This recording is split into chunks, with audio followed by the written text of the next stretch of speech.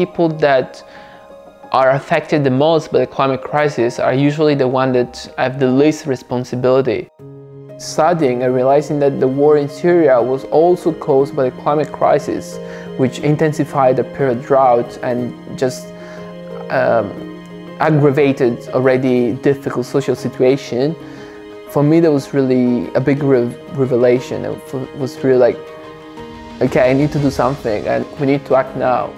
Actually, at the beginning, we wanted to merge with another city because we feel like, okay, we're so few, we're not sure we can organize a strike in such a little time. But then we reached out to other organizations, they're doing different kind of work. Together with them, we managed to mobilize so much people. The last time there were all these people in the streets, it was because the Pope was in the city. There were 3,500 people.